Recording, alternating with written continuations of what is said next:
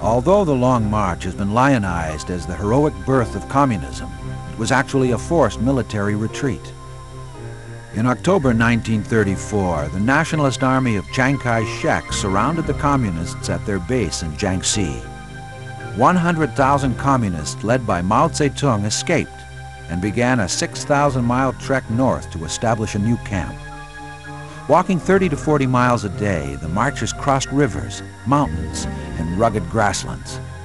Between 70 and 90,000 people died during the arduous journey. Despite the casualties, Mao gained many supporters along the way, thereby shifting the basis of the communist movement from urban to rural areas. The survivors of the Long March transformed the course of Chinese history.